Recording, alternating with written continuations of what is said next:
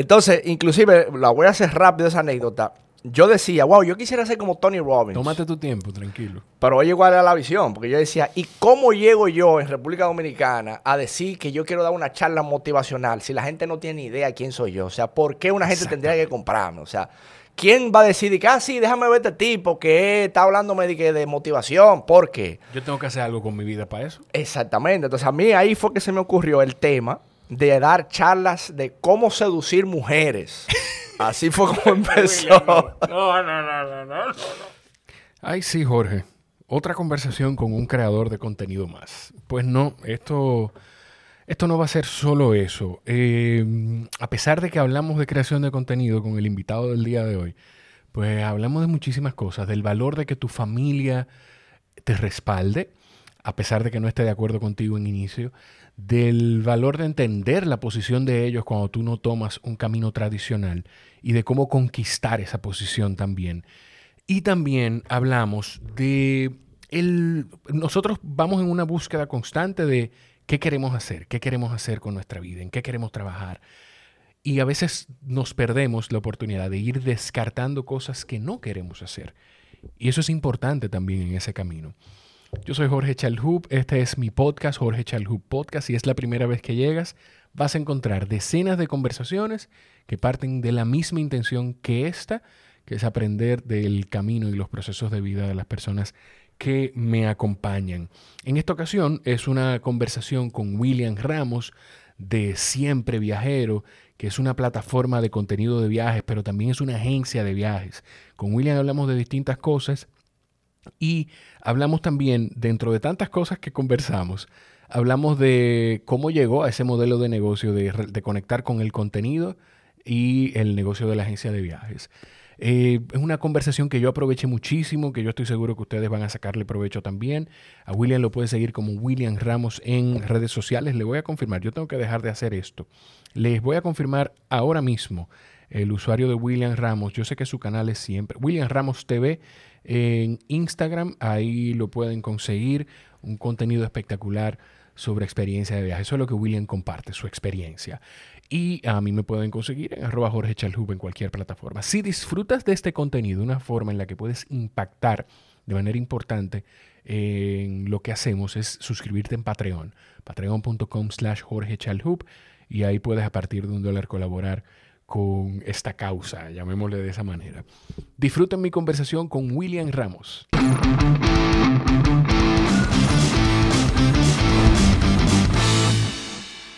Tu volumen está aquí si quieres acomodarlo. Y trata de hablarle aquí a esto para que te coja lo mejor posible. Acomódalo ahí como tú quieras. Bueno, yo no sé si tú has escuchado alguno de los episodios antes. Sí. Tú sabes que yo grabo la introducción después de grabar contigo, entonces. Y nada, ya estamos grabando. Okay. Yo vi el de Mario Dávalo también. Que sí. Estuve mirando ahí. ¿Te gustó? Sí, está bueno. Mario es un personaje. La verdad que me ha ayudado muchísimo a mí. Yo le agradezco muchísimo. Sí. ¿Tú has trabajado con Capital? Sí. No ha conseguido un par de picar, como decimos nosotros. y le agradezco mucho siempre el apoyo a él. Qué chulería. Concho, hermano, qué bueno que se dio poder tenerte en el podcast. Tú sabes que nada, que esto es a hablar, que vamos a tener una conversacioncita para yo poder aprender un poquito de tu proceso. Después me va a decir bien qué es lo que tú quieres hacer en el apartamento. ¿El apartamento es allá o aquí? No, el apartamento mío aquí en Santo Domingo. Aquí. Que quiero acomodarlo, como para poner algo parecido. Que yo tengo ahí como una oficinita pequeña. Sí. Y quiero como diseñar un espacio así, para yo grabar mis videos, que se vean bonitos el fondo. Esa chulería, digámoslo así. Lo vemos y yo en lo que yo te puedo orientar, tú sabes. Yo lo agradezco. No, porque veo que el seteo aquí está bueno, por eso es que lo digo. Vamos viendo. Y ha ido cambiando. Yo te voy a enseñar unas fotos después. Yo lo digo mucho aquí, para que quien está escuchando que quiere crear contenido, sepa que es al paso, que lo que hay que arrancar y tirarse a la batalla. Es así. ¿Tú lo viviste eso? ¿Cómo fue que tú empezaste, que tú decidiste empezar? Porque tú toda la vida has sido aventurero. Tú toda la vida has sido de viajar mucho. De hecho, yo no sé si la primera vez que tú viviste fuera de tu casa paterna, de tu casa familiar, fue cuando te fuiste a estudiar a España. Yo vivía en Santiago. Nosotros somos de La Vega. Y entonces yo estudié en la Pucamaima de Santiago, entonces ya vivía en otra ciudad. Entonces como que estuve un poquito desapegado de la familia, vamos a decir desde los 18, 17, 19 años por ahí. Y luego ya lo de Europa fue en el 2013, que ahí fue que, bueno, realmente fue una crisis existencial que me dio, como le da a muchos jóvenes de esa edad. Claro. Que dije, bueno, esto no es lo mío, lo que estaba haciendo en el momento, y entonces veo el escape con el hecho de irme fuera a estudiar. ¿Qué tú estabas haciendo en ese momento? ¿Estabas trabajando en tu carrera? Exactamente, porque yo soy ingeniero. ¿Ingeniero de telecomunicaciones? Telecomunicaciones, Okay. Correctamente. Y entonces no me gustaba mucho lo que estaba haciendo. No era una mala posición, o sea, me sentí inclusive privilegiado. Sí. Y muy agradecido, por cierto, porque yo aprendí muchísimo en ese trabajo, el manejo de las personas, mucha inteligencia emocional sobre todo, porque tenía un pequeño equipo a mi cargo, ¿no? Pero llegó un punto que yo dije, bueno, si yo sigo en esto, en 5 años más, yo no sé en qué yo voy a estar, ¿verdad? No sé, me voy a volver loco. Pero que a mí me llama mucho la atención eso. Yo te escuché decir eso en un episodio que tú grabaste en Potenciando Sin Filtro con Shaula Montaz, que lo voy a linkear a esta conversación. Sí. Porque yo lo he dicho mucho, no importa donde sea que esté el invitado, siempre las conversaciones van a tener un sentido diferente porque Shaula y yo somos dos personas muy distintas, que igual partimos de la intención de que la gente, de aportar y de aprender. Pero te escuché decir eso y me llama, ¿tú sabes lo que me llama la atención de eso? De que tú con 18, 19, ¿qué edad tú, bueno, no, 20 y tanto tú tenías en ese momento, tú tuvieras la interés de decir, no, es que esto no es, y arrancar, porque eso no lo tiene todos los muchachos de 20 años. Fue una decisión difícil, sobre todo con la familia, porque tú sabes que la familia, y esto es un consejo que bueno, sería interesante asimilarlo, que todos lo asimilemos. Los padres de uno normalmente te dan consejos en base a la seguridad, entre comillas. Sí. O sea, ellos entienden que diciéndote, mira, este trabajo de 8 a 5 que te ayudamos a conseguirlo, porque inclusive hasta lo conseguí gracias a mi papá. Ese le mando un abrazo si va a escuchar esto. Tu papá, claro que sí, sí, que lo conociste allá. Son unas estrellas. Gracias, ¿verdad? Aquí tú puedes mencionar, te lo iba a decir, lo que pasa que no sé qué tanto tú estás acostumbrado a este tipo de participación, aunque tú tienes tu canal de YouTube. Aquí tú puedes decir marcas, si se te sale una mala palabra, no importa. O sea, que no pasa nada. Entonces, tú lo conseguiste a través de tu papá. Claro, me ayudó muchísimo. Fue un contacto de él, inclusive, de un amigo del golf. Mi papá es golfista y entonces tiene muchas relaciones, una persona con muchas relaciones. Y gracias a él conseguí ese trabajo. Y luego ya que ya tenía aproximadamente 2 años, cuando yo le dije a ellos, yo dije, bueno, ¿cómo será que yo voy a salir de este trabajo? Pero salí victorioso. ¿Cómo será?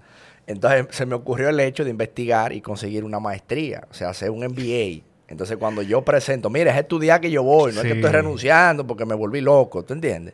Aunque en realidad fue por eso. Pero ahí entonces ya él como que me intentaba aconsejar de, mira, pero no dejes el trabajo, comenzando inclusive por el mismo jefe, que me decía, pero piénsalo bien, que tú estás escalando aquí, tú tienes una posición aventajada para tu corta edad. Entonces yo decía, bueno, ok, sí, yo entiendo, pero esto no es lo mío. Entonces ahí es donde digo, me voy. Y lo hice. Que no fue, pero qué chulo, que fue como, yo no sé si fue consciente, por lo que tú me dices, sí, fue como una estrategia de, ok, yo no voy a ir donde mi papá a decirle, voy a renunciar. Yo voy a ir donde mi papá a decirle, mira, tengo esta oportunidad de esta maestría. O sea, fue un intercambio, fue una transacción. Sí, totalmente. Y wow, qué bueno que lo hice. Inclusive fue con la gran parte de mis ahorros. Okay. También ahí agradezco. Que suma todavía más. Sí. Agradezco muchísimo también al final el apoyo de la familia, porque mi mamá fue de la primera que dijo, dale para allá, que cualquier cosa estamos aquí, te respaldamos, tú sabes, como que sentí eso. También es un alivio interesante cuando tú ves que los padres también como que no se oponen. Claro.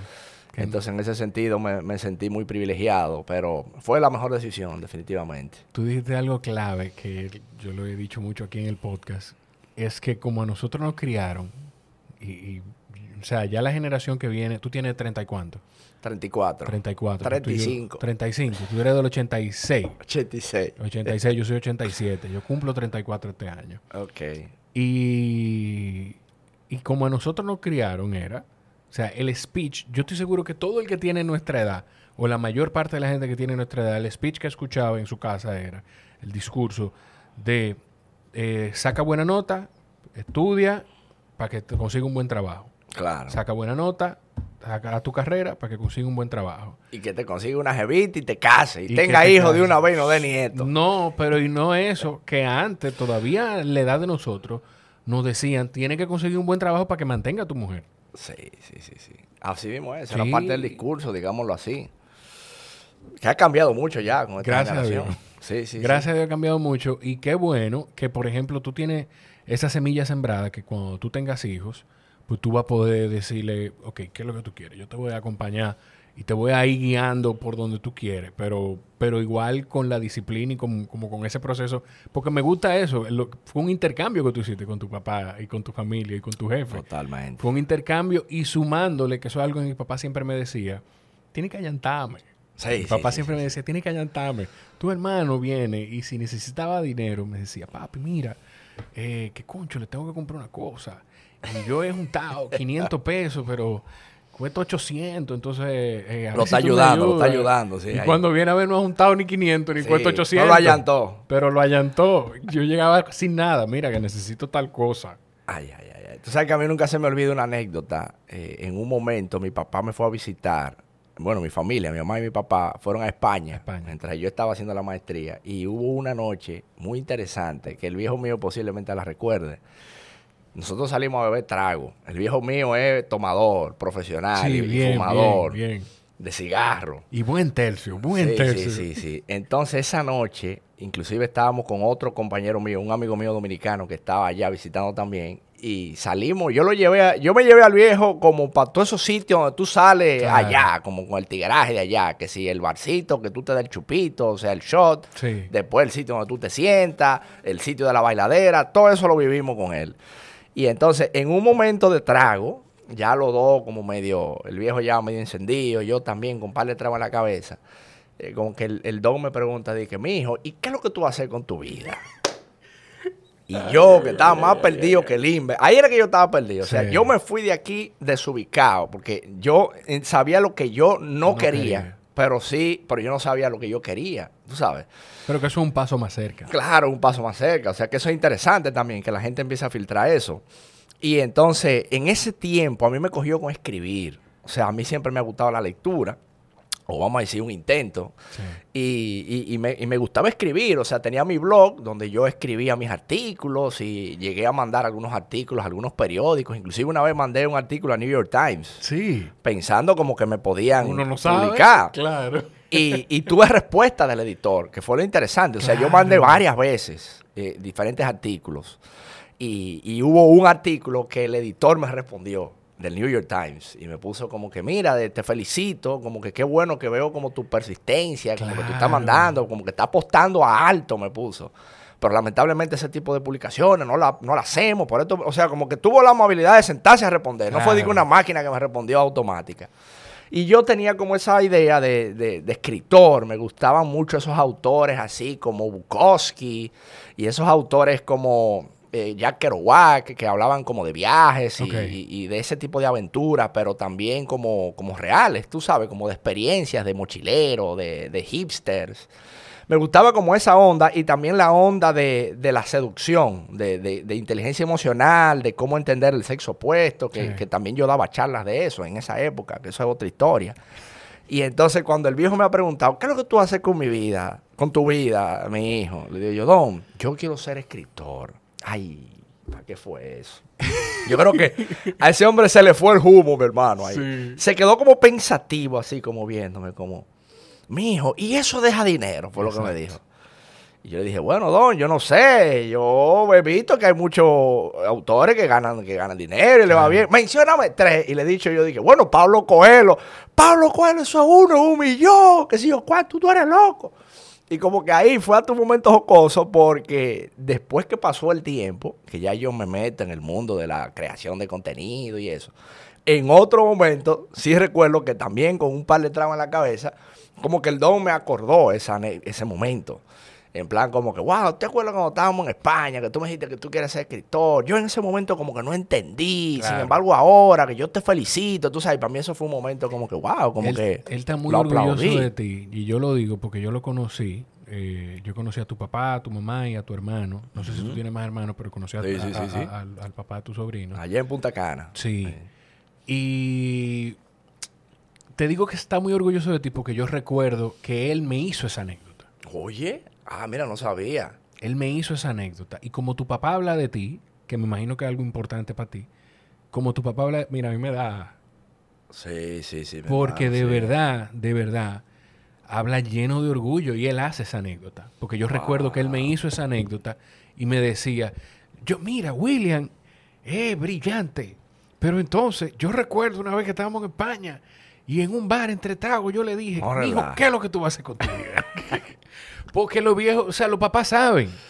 Los papás saben. Sí. Y lo bonito de eso es, dentro de todo ese proceso también, que en ti siempre estuvo entonces la necesidad de comunicar algo. Sí. Porque te oí decir que tú dabas charla también. Así es. Yo tenía otro de mis anhelos, para decirlo así, era ser como Anthony Robbins. A mí me gusta, como Tony Robbins. Como Tony Robbins, tú sabes, como así, como un speaker tipo que motivacional. Eso era. Entonces, inclusive, la voy a hacer rápido esa anécdota. Yo decía, wow, yo quisiera ser como Tony Robbins. Tómate tu tiempo, tranquilo. Pero oye, igual era la visión, porque yo decía, ¿y cómo llego yo en República Dominicana a decir que yo quiero dar una charla motivacional si la gente no tiene ni idea quién soy yo? O sea, ¿por qué una gente tendría que comprarme? O sea, ¿quién va a decir que, sí, déjame ver este tipo que está hablándome de motivación? ¿Por qué? Yo tengo que hacer algo con mi vida para eso. Exactamente. Entonces, a mí ahí fue que se me ocurrió el tema de dar charlas de cómo seducir mujeres. Así fue como empezó. No.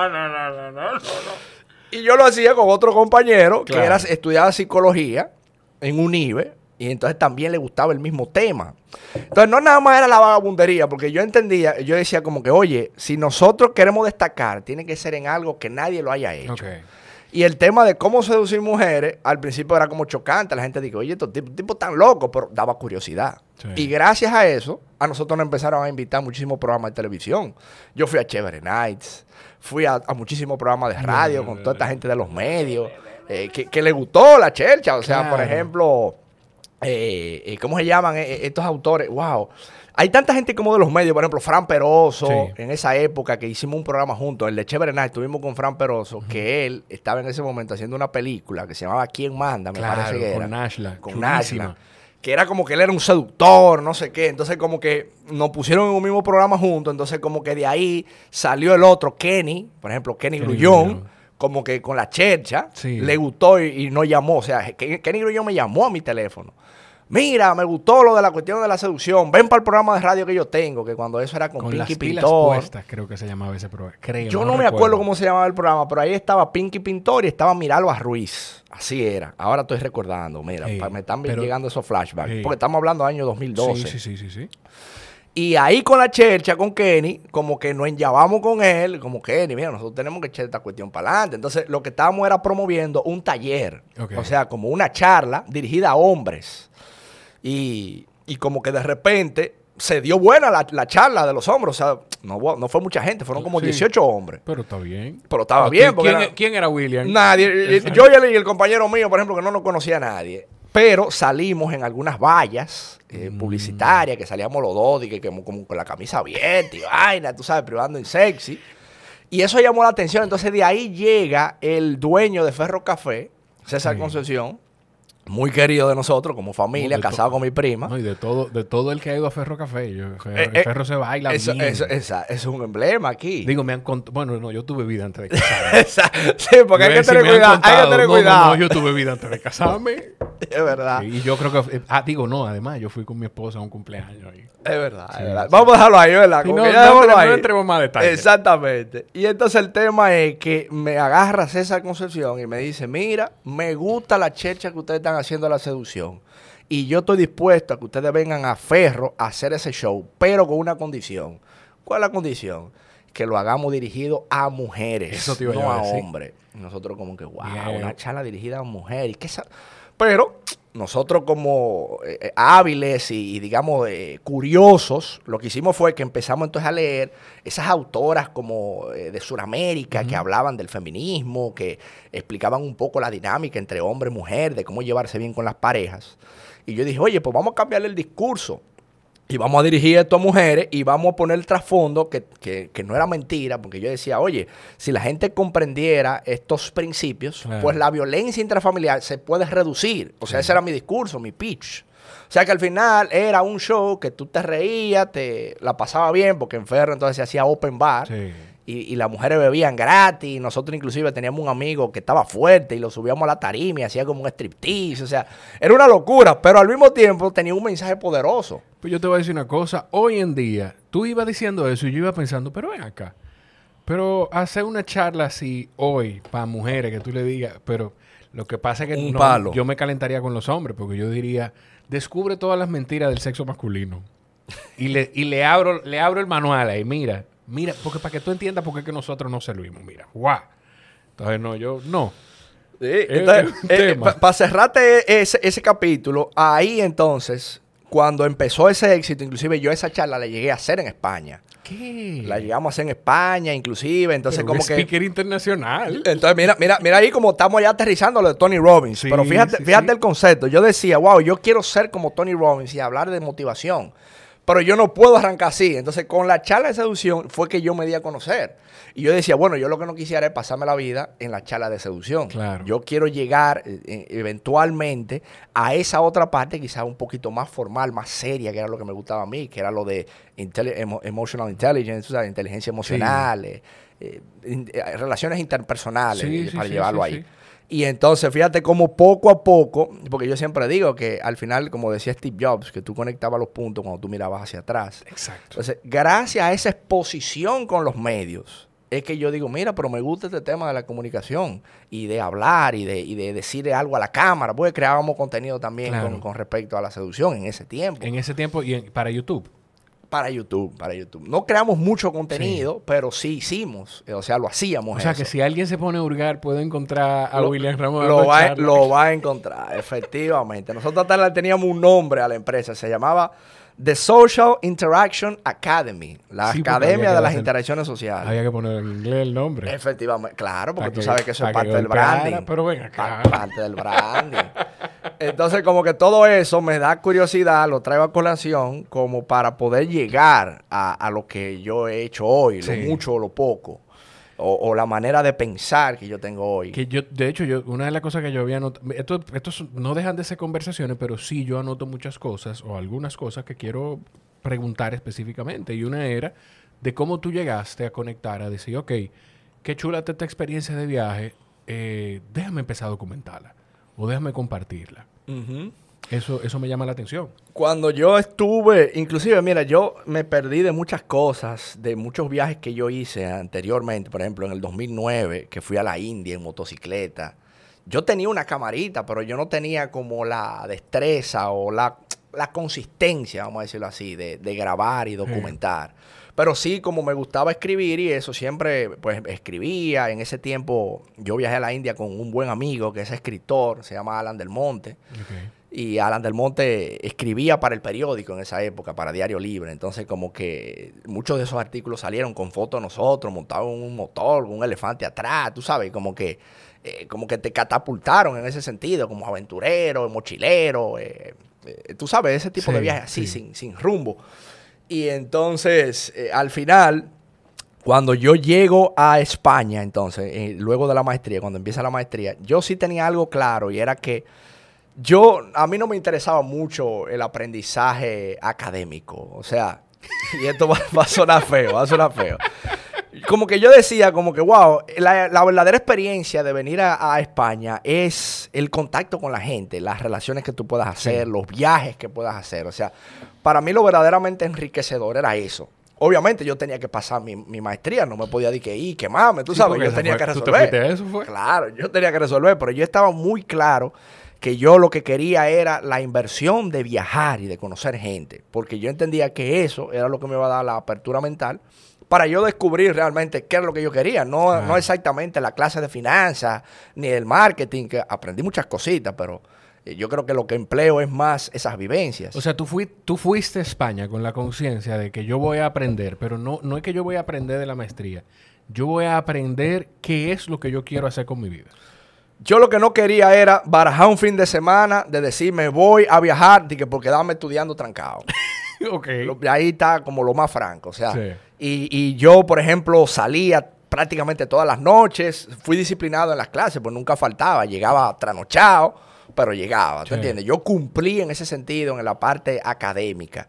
Pero la otra parte para mí era lo más importante. Entonces, en ese trajín de ese año y medio que duré allá, entonces yo hago muchos viajes. Por ejemplo, un destino que a mí me encantaba siempre era conocer Europa del Este. Por ejemplo, Hungría, Polonia, Rumanía, todos esos países que casi no son muy populares. Y entonces ahí yo me llevé mi cámara y ahí yo empecé a documentar. Inclusive yo documentaba más como con la misma onda de la seducción. Porque en ese tiempo, imagínate, uno soltero, con esa testosterona allá arriba. Sí. Entonces, uno en Europa del Este, con tantas mujeres bonitas, tú decías, Dios mío. Entonces, bonita como que y con una mente abierta. Entonces, yo recuerdo que ese primer viaje, yo fui con un chileno que era bailarín profesional.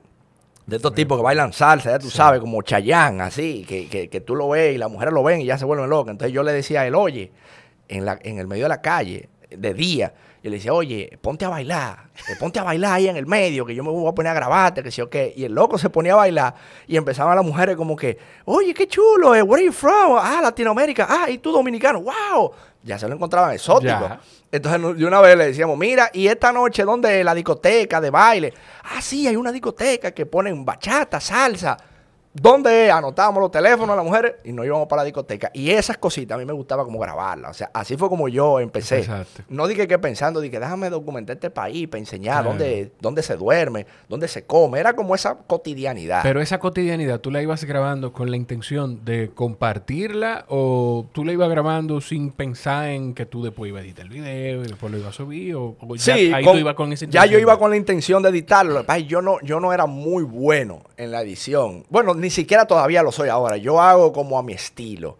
Y entonces yo empecé a subir esos videitos a YouTube sin mucha, ¿cómo se puede decir? Sin mucha expectativa. Hasta que en un momento el portal de remolacha.net empieza a subir el video. Remo del Orbe. Muy amigo y también le agradezco muchísimo. Y me acuerdo yo como hoy, ya eso fue tiempo después, porque yo empecé a subir esos videos inclusive ya cuando yo regresé al país. ¿Sabes? Como que ahí fue que yo me senté a editar y a subir como ese contenido de hace 5 meses, 4 meses. Y yo recuerdo como hoy, una mañana, me levanto y veo el teléfono reventado de mensajes, así como que muchísimas notificaciones. Y yo, ¿qué está pasando? Es el sueño de cualquier creador de contenido. Efectivamente. Debo decirte. Efectivamente. Entonces, cuando yo reviso, yo digo, ¿y qué fue? Y cuando me doy cuenta fue que remolacha.net publicó el video mío de Hungría. Y entonces tú sabes que ellos le agregan como su chispa. Y le puso de que dominicano en Hungría, mujeres, romo, tigueraje, como una cosa así. Sí. Y yo dije, wow. Y entonces empezaron muchísima gente a escribirme por correo. Mira, ¿y cómo fue eso? Wow, esa mujer, qué bonita. Mira, ¿y cómo es? Y yo dije, mira, qué interesante. Y él lo hace de una manera, que eso es una vaina que yo tengo que aplaudírsela. Yo no lo conozco personalmente. Pero sí, cuando yo escribía, él llegó a compartir algunas cosas que yo he escrito. Y de hecho, materiales de video, creo.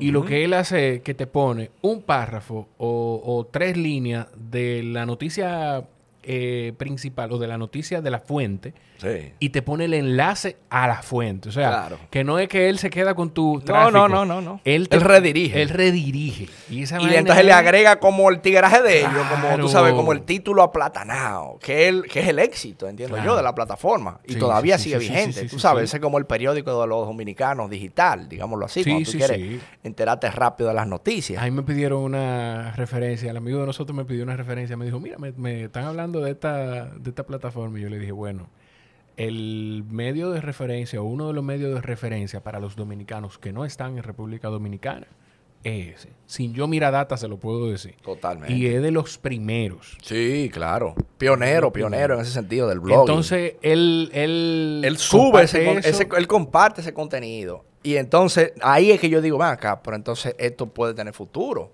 Y entonces ahí yo agarro. Entonces ahí lo que yo hago es que entonces yo como que digo, bueno, déjame yo darle con todo a esto y déjame seguir editando los otros videos. O sea, tenía ahí el de Polonia, tenía el de Austria, tenía el de Croacia, tenía el de esos países balcánicos, de la península balcánica, que casi nadie lo conocía, Bosnia. Esos países raros, súper extraños, que yo aprendí muchísimo ahí. O sea, como a empaparse de esa cultura, ver el tema inclusive hasta religioso, con la parte musulmana. Ese feedback te motivó. Claro. Entonces ahí yo agarro y entonces como que le empiezo a dar duro a eso y veo que él sigue pues, reposteando los videos. Entonces ya cuando salgo a la calle mucha gente me reconoce como, tú eres el de remolacha, el de los videos de remolacha. Y yo, sí, ese soy yo. Entonces, yo, pero ven acá. Entonces ahí empiezo a darle duro, inclusive ya con el contenido de turismo interno que yo también tenía. Entonces empiezo a viajar por el país, a crear contenido de esos sitios exóticos, de esas experiencias que yo siempre como que me gustaba como darle voz a esas comunidades y a esos sitios. Y ahí inclusive vuelve y entra mi papá en el protagonismo, que fue que un día, te estoy hablando que yo estoy recién llegado de España, que no tengo ni idea de lo que voy a hacer con mi vida, ¿eh? Claro. Y entonces ya todo el mundo está como medio preocupado, pero mire, ¿qué es lo que tú vas a hacer? Y yo decía, bueno, yo creo que el truco está ahí por el contenido, por aquí es que va el asunto. Me gustaba el tema de las entrevistas, lo mismo que tú estás haciendo. Sí. Yo lo hice en un programa, bueno, pero antes de llegar ahí, mi padre que un día me dice a mí, ven acá, mi hijo, ¿y tú no te atreverías a trabajar en televisión aquí en La Vega? Pues yo estaba viviendo en La Vega, viviendo con ellos en ese momento. Digo yo, wow, mira, no se me ha ocurrido nunca. Y eso viene porque un señor de allá de La Vega que tenía un programa de televisión que hablaba del carnaval, era un programa como de temporada, llega como a pedirle un patrocinio a mi papá con la imprenta Riquillo. Y entonces como que mi papá le dice en Chelcha, porque así fue como él me lo contó también. Sí. Le dice, pero ven acá, óyeme, tú que sale en televisión y eres un tipo hasta medio feo, ¿por qué tú no metes al hijo mío, muchacho blanco, muchacho buen mozo? Mete al hijo mío ahí para que hable y quítate tú del medio. Que te sube la audiencia. Y se lo dijo como en Checha, tú sabes. Claro, sí. Y el tipo se queda como pensando y dice, ven acá, pero es verdad, ¿y al hijo tuyo le gusta eso de la comunicación? Dice, óyeme, ese muchacho un tigre, ese muchacho ha dado charla, claro que tiene que gustarle eso. Entonces ahí cuando él me pregunta, digo yo, oye, pero yo no tengo problema, vamos a intentarlo. Y entonces ahí él me contacta y como que, o sea, el programa me contacta y me dice, mira, ¿qué tú crees que podemos hacer contigo? Entonces yo lo que le dije fue, bueno, mira, a mí lo que se me ocurre es que podemos mostrar en tu programa los videos míos de YouTube, de los mismos viajes, de esta chercha. Y, pues también vamos a darle. Cuando llegue el día del programa, yo llego al canal de televisión, que si yo qué, me di mi pinta, mi cuestión. Y el presentador de ese día como que faltó, o sea, el animador.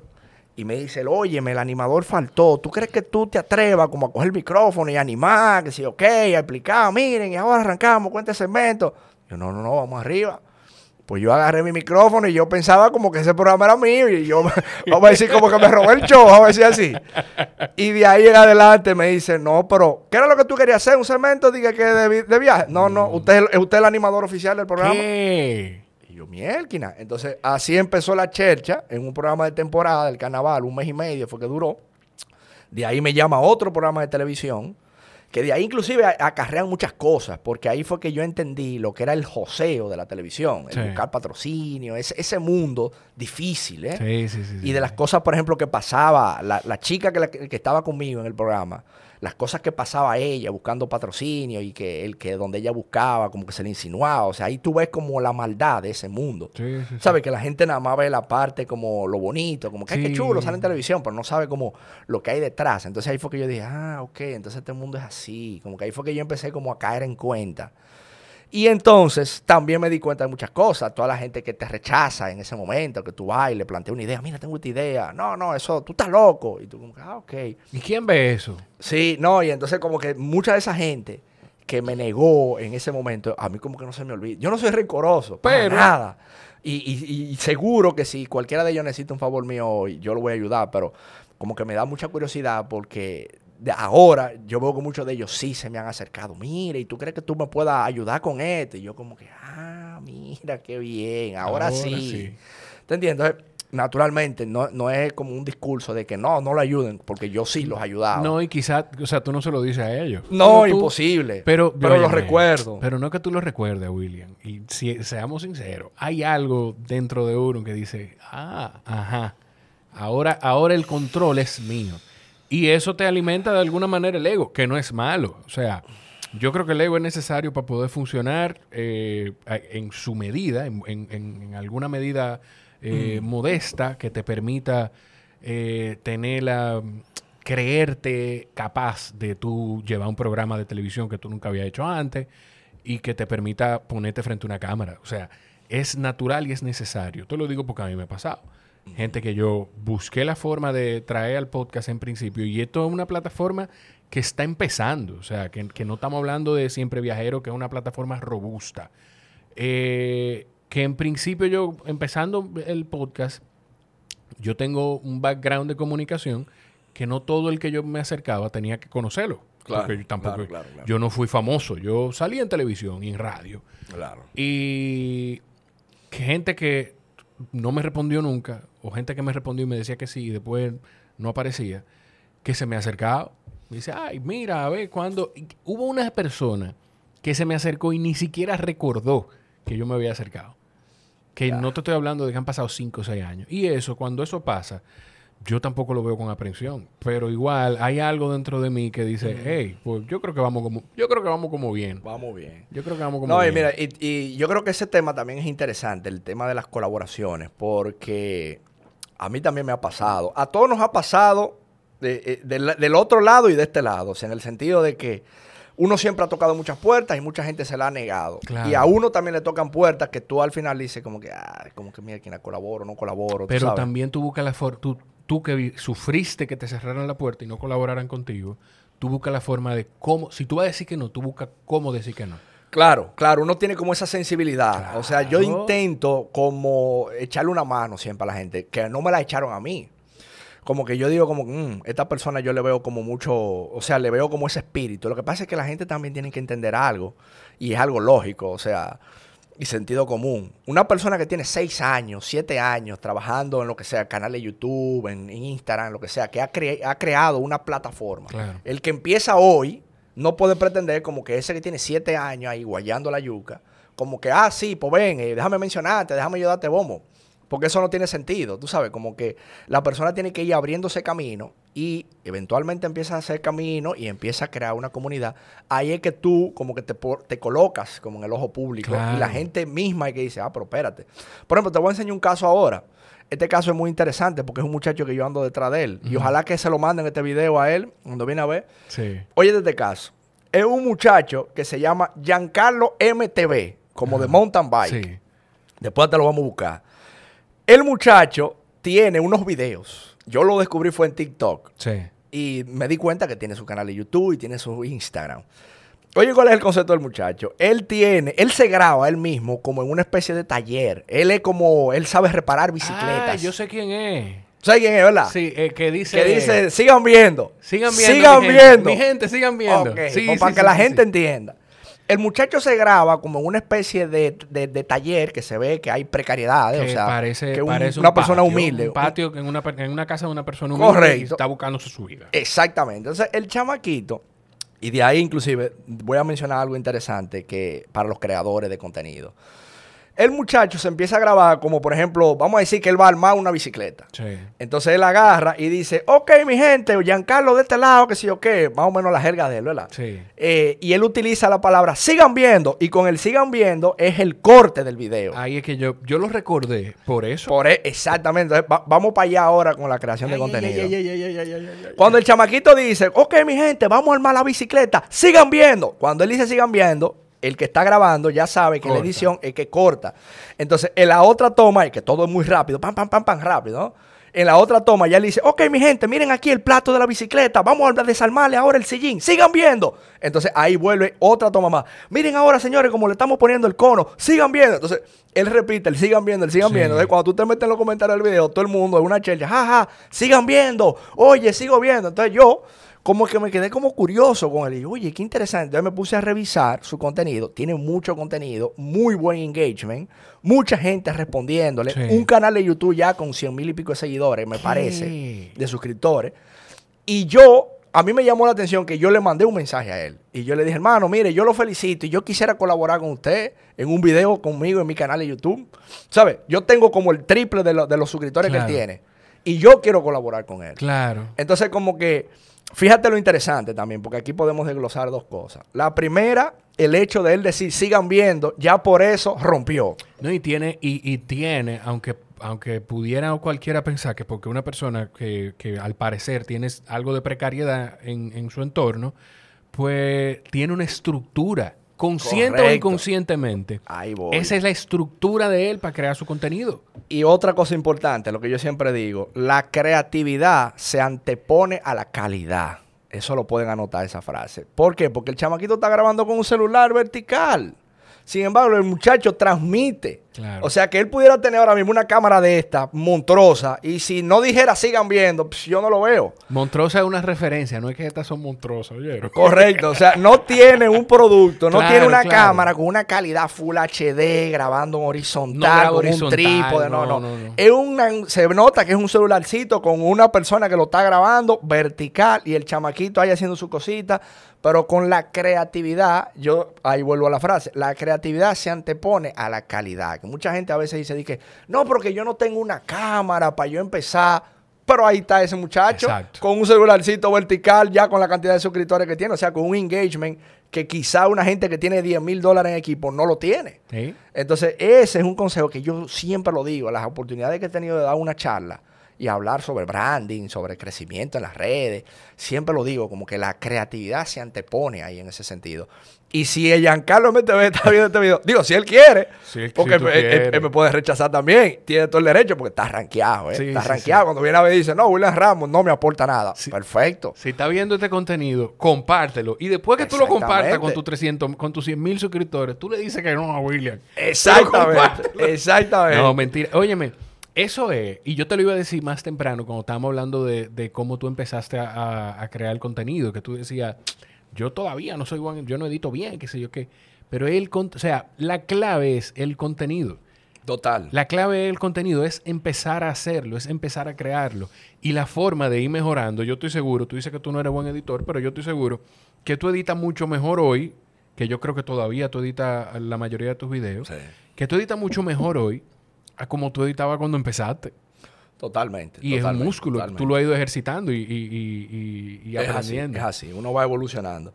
Y tú sabes que en el caso tuyo, que yo he visto lo que tú estás haciendo con estos podcasts, que veo que ha sido consistente. Sí. O sea, eso es lo primero. Hay un creativo que a mí me gusta mucho porque yo soy muy enfermo de eso, de leer gente, de investigar por qué este tipo tiene tantos suscriptores, por qué este tipo tiene tanto éxito. Hay uno que yo estoy siguiendo mucho ahora, que te lo voy a dar a ti, por si tú no lo conoces, a la audiencia. Se llama Roberto MTF. Roberto Martínez. Creativo.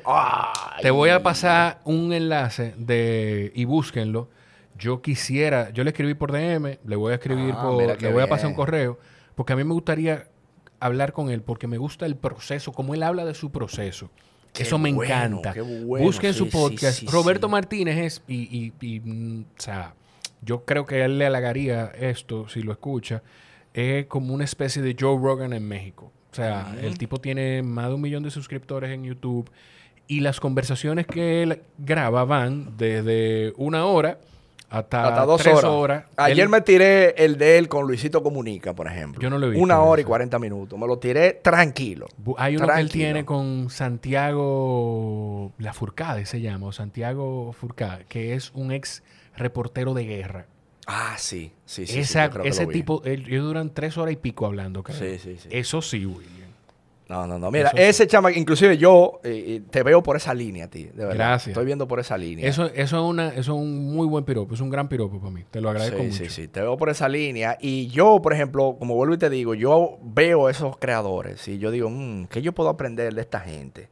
Que inclusive yo tengo un libro por ahí. Lo que pasa es que a mí se me olvidan los títulos porque yo leo como 5 libros al mismo tiempo. Sí. Y si no me gusta uno, paso al otro. Eso es genial. Así que yo tengo un Kindle y en la noche, para que me dé sueño, lo que hago es que leo. Y cuando ya me cansé, entonces me duermo. Entonces, a veces hasta se me olvidan los títulos. Pero hay uno que se llama como cómo robar contenido, algo así. Se llama, el autor se llama, yo no lo he leído, lo tengo yo lo tengo. Él se llama Austin Kleon y el libro se llama Roba como un artista. Roba como un artista. Steal like an artist. Él es caricaturista. Eso mismo, roba como un artista. Entonces el tipo dice que no es cuestión de tú como que robar a una sola persona, como déjame yo imitar a uno, sino porque si tú imitas a uno ya tú eres un plagiador. Claro. Pero si tú imitas a 6, ya tú te creas como tu propia marca. Toma porque tú eres lo mejor de cada uno. Ya. Entonces como que yo tengo esa visión, que a mí me gusta agarrar de aquí, agarrar de agarrar de aquel. Entonces con lo de Roberto yo estoy mirando algo interesante, que es algo que yo como que le doy calor y no le doy tanto calor, y es a los Facebook videos, a los videos de Facebook. Por ejemplo, este tema de entrevistas, ¿qué es lo que yo veo que él hace? Él desglosa. Por ejemplo, tú y yo tenemos ahora mismo como 40 minutos hablando. Sí. Entonces, el muchacho lo que hace es que él mismo es que tiene como el ojo, porque ahí es donde está la clave, que él dice, esto me dio feeling cuando él me dijo estos 5 minutos que me habló de la seducción. Entonces, me hace un clic de eso con un título arriba compartido en Facebook y en todas sus plataformas. Entonces, como que ahí es donde la gente como que va enganchando. Tú sabes, como que yo veo muchos programas de podcast que tiran todo muy crudo, sin darse a conocer. Porque, por ejemplo, ya Roberto, como es conocido, yo me lo voy a tirar, el de 1 hora y 35 minutos con Luisito. Sí. Porque ya yo sé por dónde va, ya yo sé que el tipo es bueno, pero él, ¿cómo se pudo dar a conocer? Claro. Bueno, posiblemente con esos clips pequeños que la gente le empieza a llamar la atención y a compartir. Él lo dice. Él, te digo que yo le he dado mucho seguimiento y él habla de que él tiene su proceso y de cada conversación él saca entre 15 y 20 clips. Y él tiene una forma algorítmica de él, que no sé cuál es, de él rankear sus clips y decir, este clip va a ser el número 1, este es el número 2, y así lo va poniendo. Y el número 1 sale, si él publica un episodio un martes a las 9 de la mañana, el clip número 1 sale el lunes en la noche, y él lo programa. Sí, él lo programa. Entonces, y dice como que tiene el algoritmo que a las 10 de la mañana tira el video anterior, a las 12 tira un repost de no sé qué, a las 5 de la tarde, entonces tira el video bueno, y en las 9 tira o sea, tiene como una... Tiene su proceso. Tiene su proceso. Que eso es importante. Cada creador tiene su proceso. Y de hecho, cuando tú estabas hablando más temprano, un par de cosas. Cuando dijiste, te voy a aprovechar porque dijiste lo de los libros. Cuando tú dijiste del feedback, de lo que viste de Remo, eso te motivó. Y yo estoy leyendo un libro que yo empiezo a leerlo en el Kindle. Y si me gusta mucho, lo pido físico y lo tengo físico. Ese no lo voy a pedir físico, pero me lo estoy terminando y he sacado buenas cosas. Se llama El mito de la motivación, The Motivation Myth. No recuerdo el autor. Y la esencia del libro es que la motivación te llega genuinamente cuando tú empiezas a ver feedback, cuando tú empiezas a ver retroalimentación, cuando tú empiezas a ver reacciones. Claro. Y esas reacciones, la única manera de generarla es arrancando, que fue lo que pasó contigo. Correcto. Y sobre lo de Roberto, en una conversación de Mentes Podcast que salió en la semana que estamos grabando este episodio, te lo voy a compartir también, te va a gustar ese podcast de Diego, que otra pero ese creo yo que lo estaba viendo ayer casualmente. Bueno. Que es el otro muchacho, sí. Que él se siente igual en una mesa como negra, una mesa negra, oscura. Todo oscuro. Y Diego, se me olvidó el apellido de él, que es otra persona que yo quiero tener, porque a mí me gusta hablar con creadores y entender sus procesos. Y ahí Roberto dice, mi forma de yo filtrar y aceptar una invitación o no, es que si tú estás empezando, y eso lo dice Roberto, yo he oído a Chente y Drach decirlo, y he oído a otros creadores decir, si tú estás empezando, y creo que Molusco también lo ha dicho, tú no puedes pretender que si tú no eres una persona que yo sé que tiene experiencia o eres reconocida, y tú vas por tu episodio número 3, tú no puedes pretender que yo voy a sentarme contigo. Eso mismo es. Porque yo no sé ni siquiera si tú vas a continuar con ese proceso. Es correcto. Eso es. Míralo ahí, ese que tú dices, yo me imagino. Demente sí, él se llama Diego, se me olvidó el apellido. Ok, yo estuve viéndolo ayer. Muy bueno también, muy bueno. Sí, viejo. O sea, y a mí me gusta escuchar a los creadores, gente que yo puedo conectar con su contenido, escucharlos hablar. Claro. Porque uno aprende muchísimo. ¿Cuál es el proceso tuyo? Que tú sabes que cuando tú vas a crear algo, que te tengo otra pregunta antes de que terminemos. Te tengo un par de preguntas más. Pero el proceso tuyo, ¿cuál es? Cosa que cuando tú sales a crear, tú dices, ok, yo necesito, cuando yo llego a un lugar, tomar imagen de esto, poder compartir este dato y poder cerrar con esto otro. ¿Tú tienes un script así? Mira, tú sabes que en el caso mío, para bien o para mal, yo soy una persona que a mí me gusta viajar y dentro del viaje yo documento. Okay. O sea, ahí hay una diferencia. Hay gente que yo he visto, o sea, yo he compartido con creadores de contenido de muchos suscriptores, de pocos, y yo veo que hay un factor común, y es que yo veo que ellos van a los sitios como a grabar. O sea, como que llegamos a la playa no sé qué, al sendero no sé cuánto, y ellos están cambiando lentes, están haciendo tomas. Okay. Espérate, se toman su tiempo como grabando. Entonces, yo es al revés. Yo voy al sitio a disfrutar. Y en lo que yo voy disfrutando, digo, mira, esto está interesante. Yo saco mi cámara, porque eso sí tengo, como que grabo muchas cositas. Sí.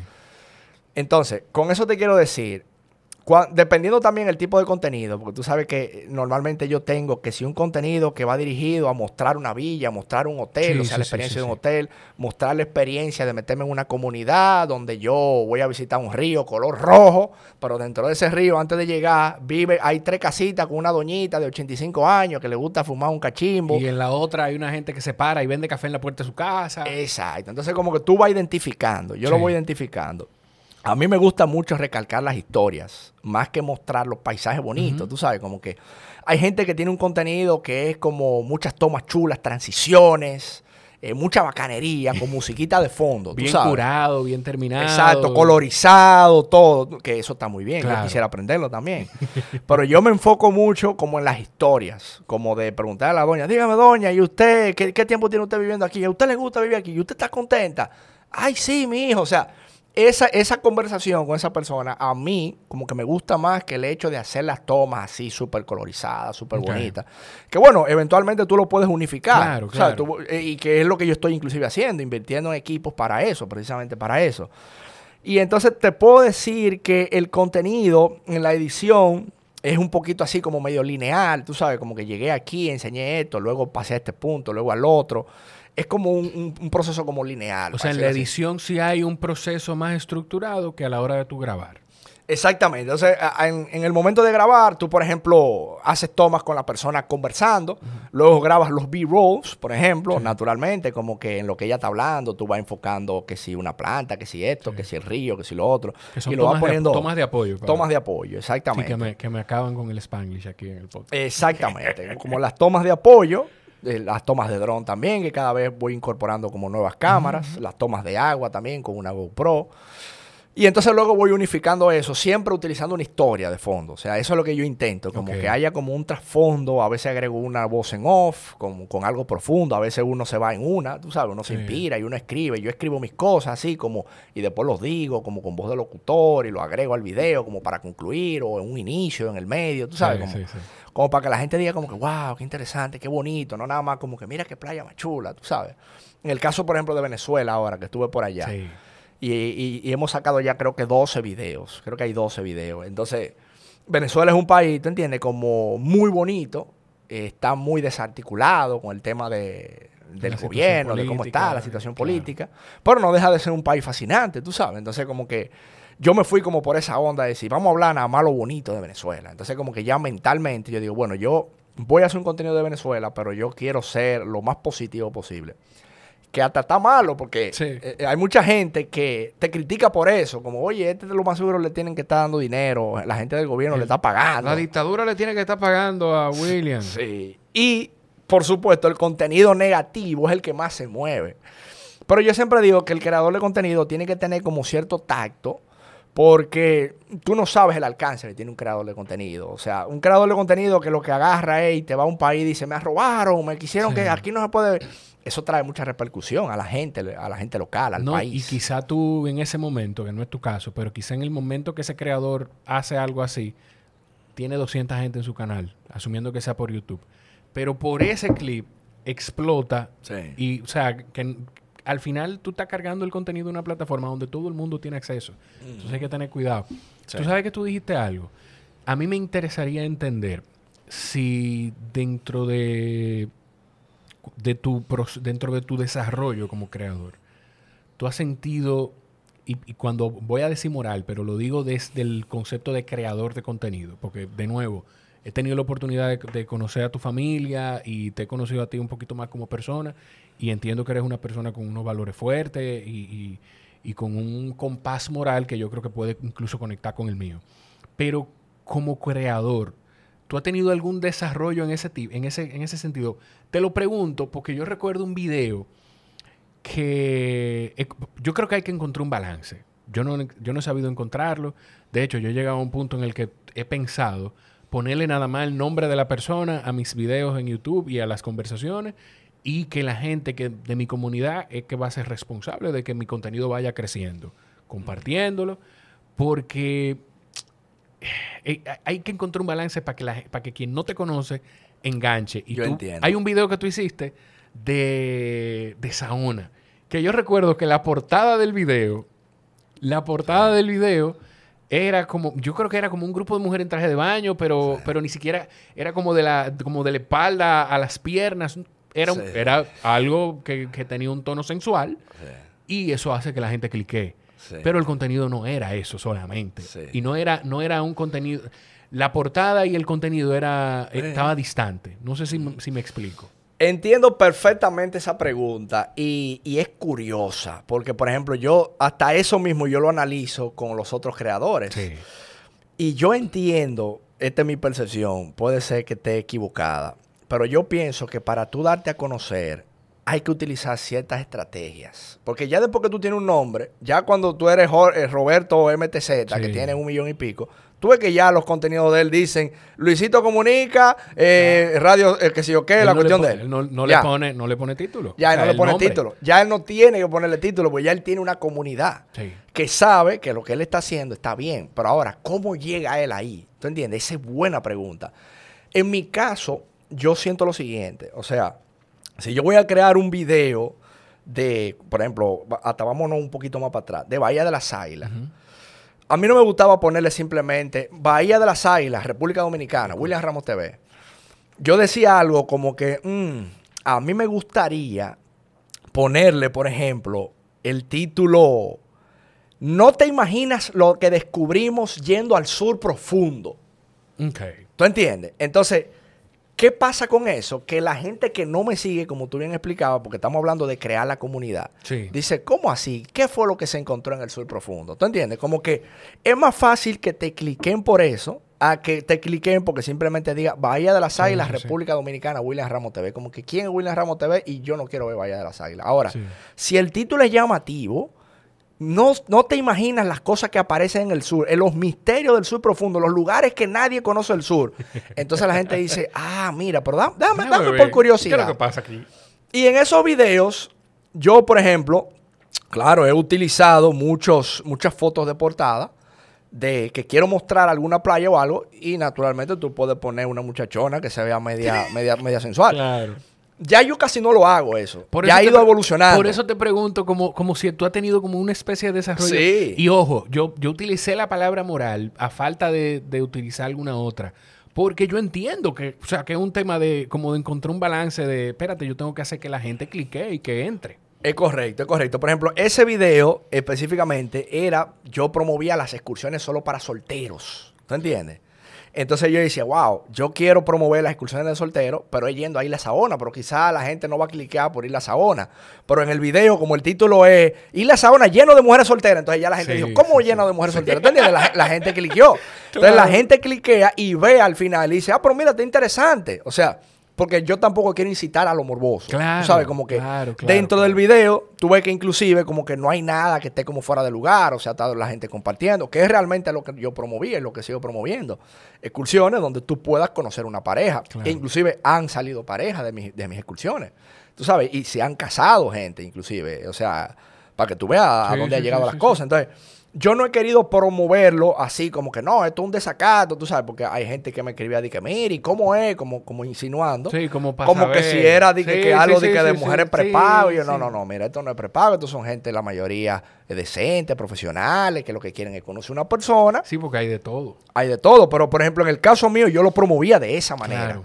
Y la gente que asistía, obviamente, siempre tenía sus dudas. Y yo le aclaraba, yo le decía, mira, lo primero es que aquí hay una confidencialidad. O sea, si tú no quieres salir en un video, que te vean y que tú tengas un tour de soltero, tú no vas a salir en el video. Eso es importante. Entonces, como que ahora, esto no es una vagabundería. Esto es una cuestión bien, donde lo que vamos a hacer es esto, vamos a ir a Saona, vamos a hacer una dinámica, que tú te vas a tener 2 minutos para pararte y presentarte. Yo soy abogada, yo hago esto.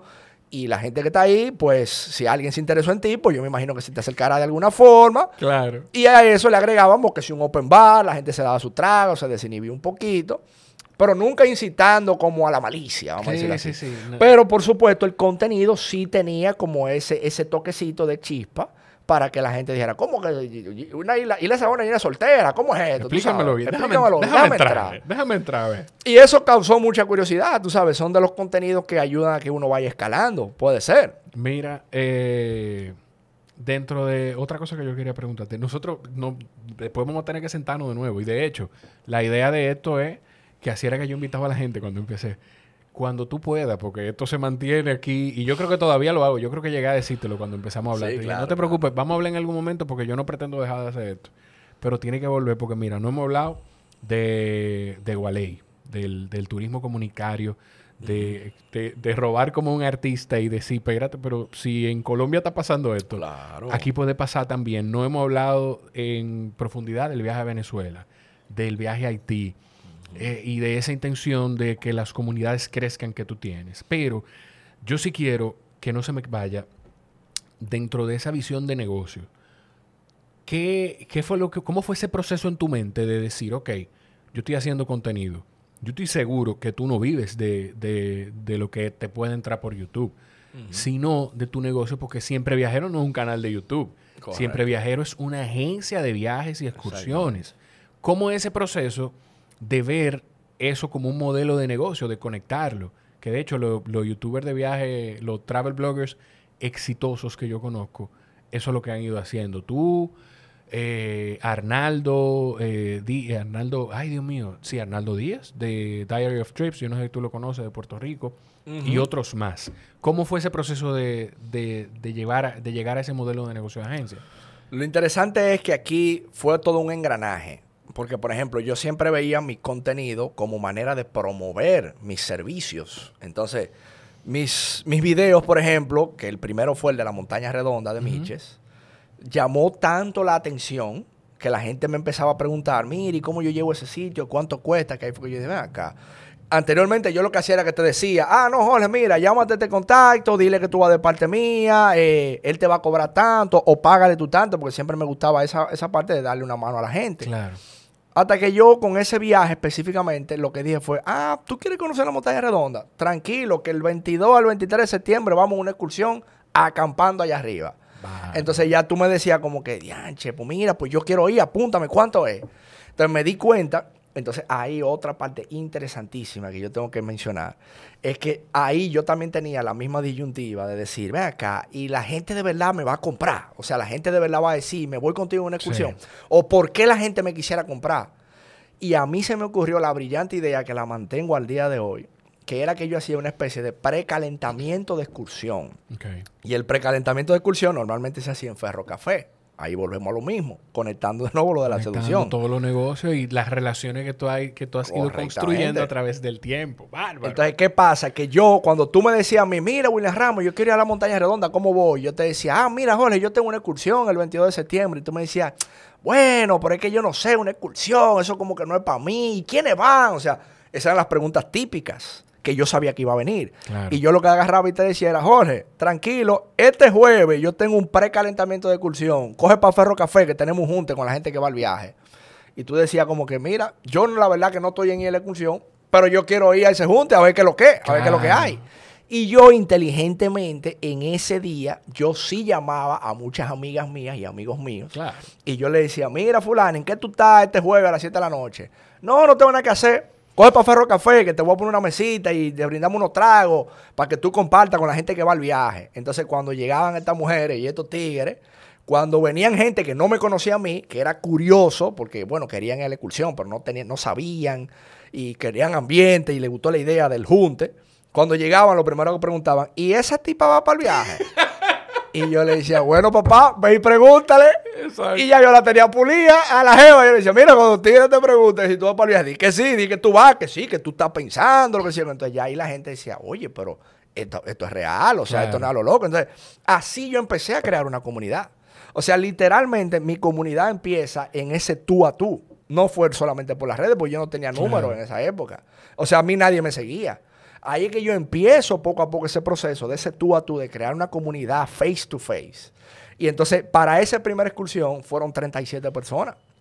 Y cuando yo vi eso, no era un mal número. Inclusive, yo ni siquiera sabía nada de eso. Yo casi ni le gané dinero porque yo le puse un precio como random. Dije, son 3,000 pesos. Y cuando yo tiré los números, yo dije, cónchale, pero estos números no me dan. Y como que casi ni siquiera gané mucho dinero en esa primera excursión. Y ahí fue que yo dije, acá, pero este es el negocio. Entonces me di cuenta que conectar el contenido para promover los servicios era el negocio, era el engranaje. Lo que pasa es que ya después las redes empiezan a crecer. Sí. Y ahí es que entra el otro modelo de negocio de ya trabajar con marcas, de que algunas empresas vamos a decir que se veían como se veían en ti, reflejados. La visión tuya como que encajaba dentro de su filosofía y te decían, mira, que yo quiero colaborar contigo, ya que tú tienes esto, ya tú tienes un producto, yo quiero incluir, por ejemplo, mis refrescos contigo, quiero incluir mi botella de agua, quiero incluir este servicio, quiero incluir mi chaleco salvavidas, cualquier cosa, mi ropa, mi marca de ropa. Ya con ese engranaje que ya está funcionando, que siempre se mantuvo igual. Los juntes de los jueves nunca han fallado. La gente ya que ni siquiera quiere ir a la excursión va a los juntes de los jueves. ¿Por qué? Porque quiere beberse un trago, porque quiere conocer gente nueva. Y eso es lo que nosotros hemos vendido, ese ambiente sano, ¿no? De gente que se junta los jueves, que se bebe un trago, que comparte y que viaja. ¿Te entiendes? Porque dentro de eso entonces está como el señor, este fin de semana nos vamos a Valle de las Águilas, tú sabes. Pero como que no hay un force, ¿te entiendes? Como que a mí nunca me ha gustado como atosigar a la gente de, mira, excursión, cuesta tanto. No, yo le digo, oye, ¿tú quieres viajar? Este jueves yo tengo un junte que va, oye, el grupo está bueno. Y cuando tú vas al junte, tú dices, óyeme, pero yo quiero viajar. O sea, no es porque yo te estoy convenciendo, es que tú mismo terminas autoconvenciéndote. Y yo creo que ese modelo aplica para muchas cosas. O sea, no solamente para mi agencia de viajes, sino tú como creativo vendiendo esto, el otro, vendiendo libros. O sea, lo que sea, como crear esa comunidad, crear esa confianza en la gente, ese agregar valor que tanto se menciona en los libros, como agregarle valor a la gente. Yo estoy agregándole valor a la gente, o sea, tú le estás dando la oportunidad de conocer nuevas personas, de pasarla bien, de disfrutar, de conocer tu país de manera segura, en un buen autobús, con guías, con toda la comida, con todas las comodidades, tú sabes. Entonces, ese es el discurso. Ese es el pitch. Y la gente pues, viajar lo único que hace es sumarte. Lo único que te hace viajar, lo único que te hace en ti viajar es sumarte. Y esa habilidad, viejo, de conectar todas las relaciones que tú has venido construyendo para que la gente entienda que tú tienes 34 años y tú estás cosechando cosas que tú empezaste a construir sin saber que iban a estar ahora. Hace 10, 12 años. Sí. O sea, 35 tiene. Sí, está bien, 34, no, 35. Ahí. William, viejo, de verdad, gracias por compartir parte de tu proceso, parte de tu desarrollo. Yo estoy segurísimo, yo le he sacado muchísimo provecho y yo estoy seguro que va a haber mucha gente también que va a poder sacarle provecho a la conversación. Yo te sigo ya donde la gente, el que ha llegado hasta aquí, que yo estoy seguro que te va a seguir, donde sea que tú estés, ¿dónde te puedes seguir? Claro, estamos ahí en YouTube, William Ramos TV.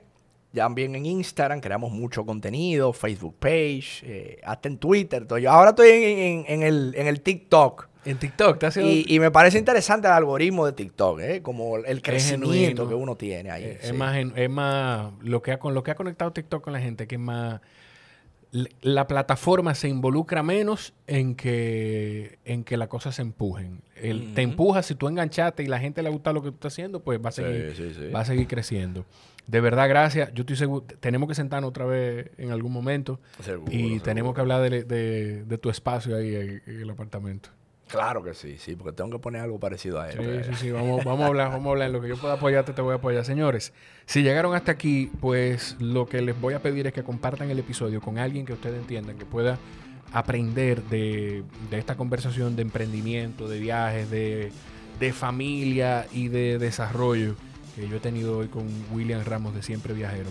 Si llegaste hasta aquí, compártelo porque quiere decir que le sacaste algún valor. Y si tienes la curiosidad o la intención de empezar en los deportes de resistencia, ve a laesquinadelsofá.com o escríbele en Instagram, @laesquinadelsofá, y dile a Raúl Santaella y a todo el equipo de La Esquina que vas de parte de mi contenido, de parte mía, y ellos te van a atender con todo el amor y el cariño que lo hacen siempre. Los quiero mucho. Gracias, William. El placer es mío, hermano. Nos Gracias por la invitación. Nos escuchamos en la próxima. Bye, bye.